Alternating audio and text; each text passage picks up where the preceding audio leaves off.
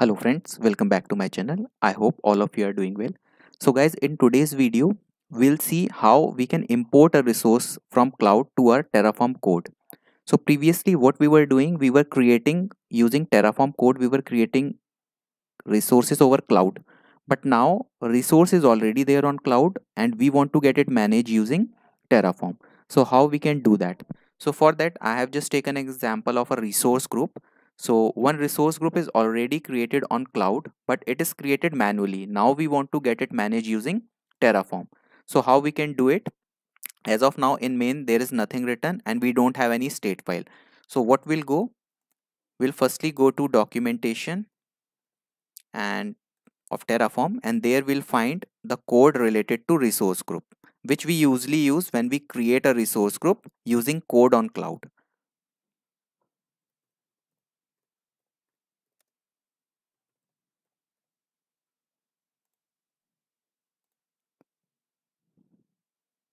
So this is basically the code of creating a resource group. So we'll copy this code first and we'll paste it in our main.tf file.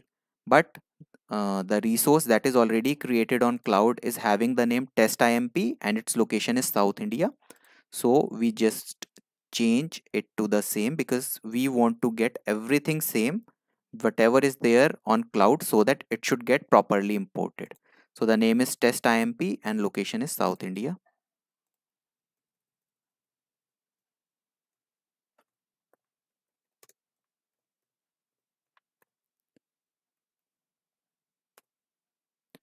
Okay, so now this is here.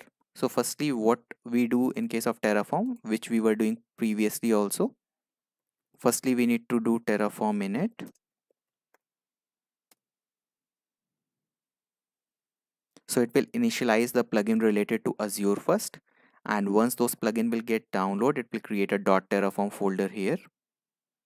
And everything dependency is here in .terraform. And it is also applying a lock to that version. So this is done. Now we are not seeing any state file. So this resource is unmanaged resource as of now. But we want to get it managed using Terraform.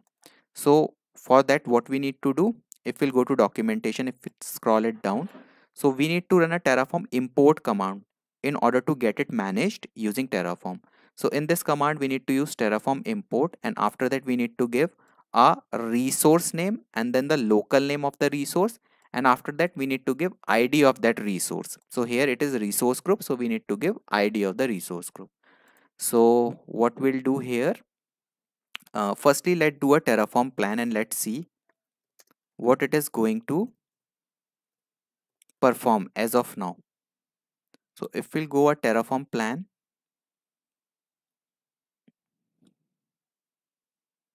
so here we are seeing that it is going to create a resource on cloud because this particular code is not aware that this particular resource group is already there on cloud. So it will again try to get it created and it will get fail. So what we need to do here, we'll import that resource from cloud. So we can use Terraform import and then the resource name is this particular name. So we'll copy it here, then dot. After that, we need to give its local name.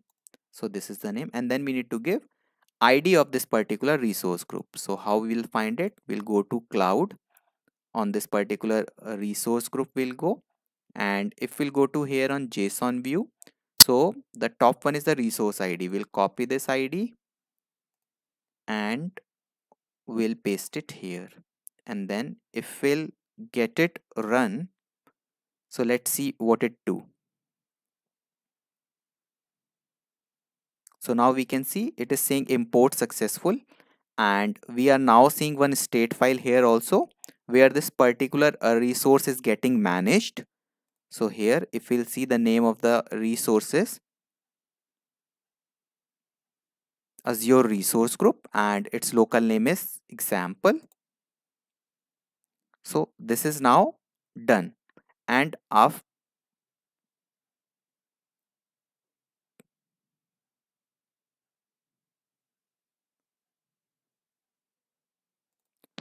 sorry for the network connectivity issue. So this is basically the local name of the resource, and here we can see the name of the resource is here and the location is here. So now this resource is getting managed by Terraform as of now. So how we can check that it is now managed by Terraform? So we'll do some modification here. Suppose if we want to add some tag here, so let's firstly check whether tag is there or not.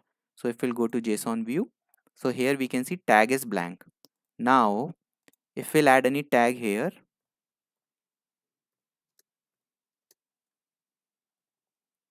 and suppose if we can give any tag, just like any environment name we can give,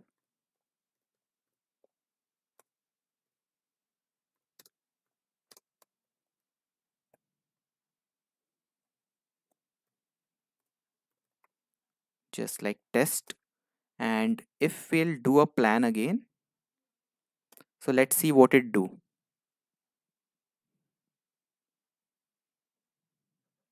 So now we can see it is changing one attribute. So what it is changing, it is now adding a particular tag to that resource. And if we'll apply this change,